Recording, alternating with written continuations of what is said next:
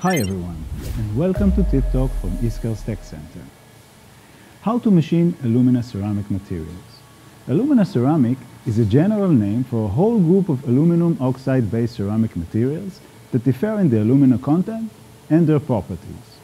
Due to the high hardness and low thermal conductivity, the more common methods to machine alumina ceramics are by use of abrasive machining, electro-discharge machining, laser cutting, and others.